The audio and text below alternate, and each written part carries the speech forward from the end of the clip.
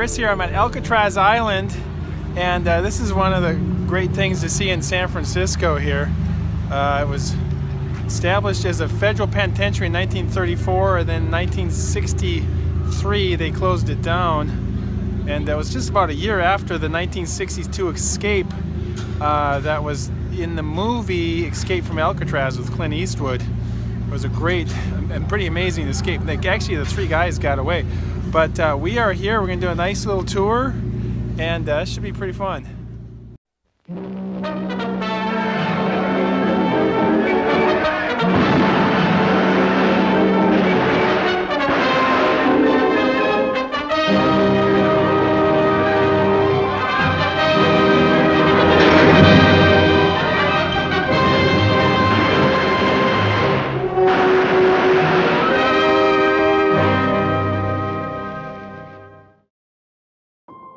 Located in San Francisco Bay, Alcatraz Island was a federal prison from 1934 to 1962. It's located 1.25 miles offshore from San Francisco. The island is approximately 1,675 feet long and 590 feet wide, with the highest point being 135 feet above the bay, totaling about 22 acres. The waters around Alcatraz are especially treacherous. They're usually very cold, well below 60 degrees, and the currents are very strong. All right, this is some really great views of San Francisco right here.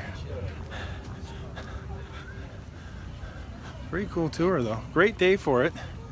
Wow, look at this.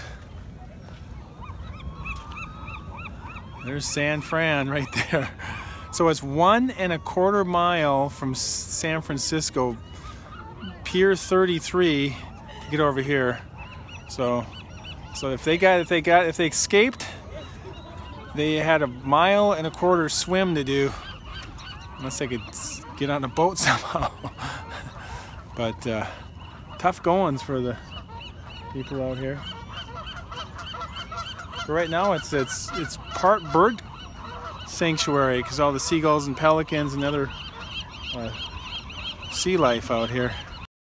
Alcatraz was home to prisoners who were considered so violent and dangerous that the authorities wanted them to be kept in isolation and confined at an inaccessible location, held as far away from the public as possible. Regular maximum security prisons were simply not secure enough.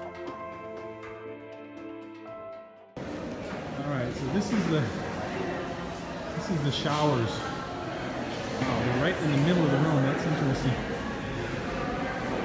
Where you could get your shoes, deodorant, shaving supplies, towels, toothbrush.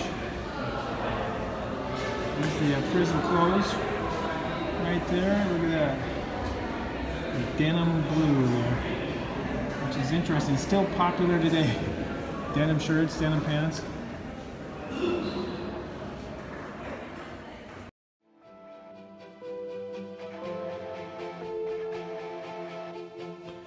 In B and C blocks, the cells were 5 feet by 9 feet with a sleeping cot, a toilet, a small sink with cold running water only. By comparison, today's walk-in closets are about 6 feet by 6 feet or even bigger.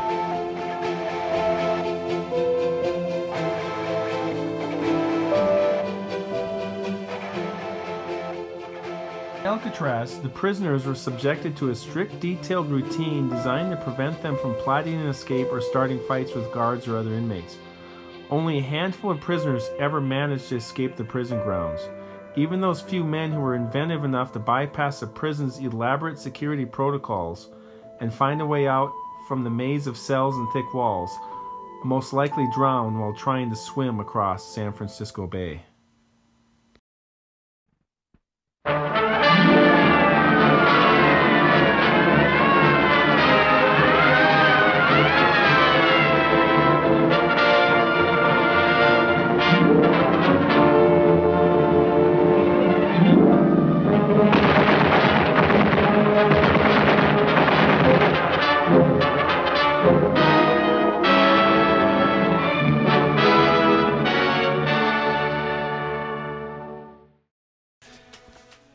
In the late 1920s and early 1930s, the Great Depression had taken hold of the United States.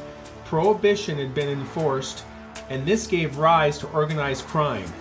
The federal government, needing to counteract this, decided to make Alcatraz Island a federal penitentiary in 1934 to house such infamous criminals as Al Capone, Robert the Birdman of Alcatraz Strode, and Machine Gun Kelly. When built in 1934, Alcatraz Island was considered escape-proof.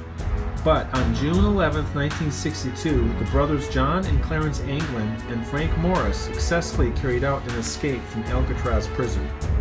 Behind the prisoners' cells in cell block B was an unguarded 3-foot wide utility corridor. The prisoners chiseled away the moisture-damaged concrete from around an air vent leading to this corridor. And the progress was concealed by false walls, which in the dark recesses of the cells fooled the guards. The escape route led up through a fan vent the prisoners removed, and in their beds they placed papier-mâché dummy heads made with human hair stolen from the barbershop. The escapees also constructed an inflatable raft over many weeks from over 50 stolen raincoats, which they prepared on the top of the cell block. Late on the night of June 11, 1962, the 3 inmates tucked the heads that they had made resembling their own likenesses into their beds, broke out of the main prison building via the unused utility corridor, and departed from Alcatraz Island aboard their improvised inflatable raft to an uncertain fate.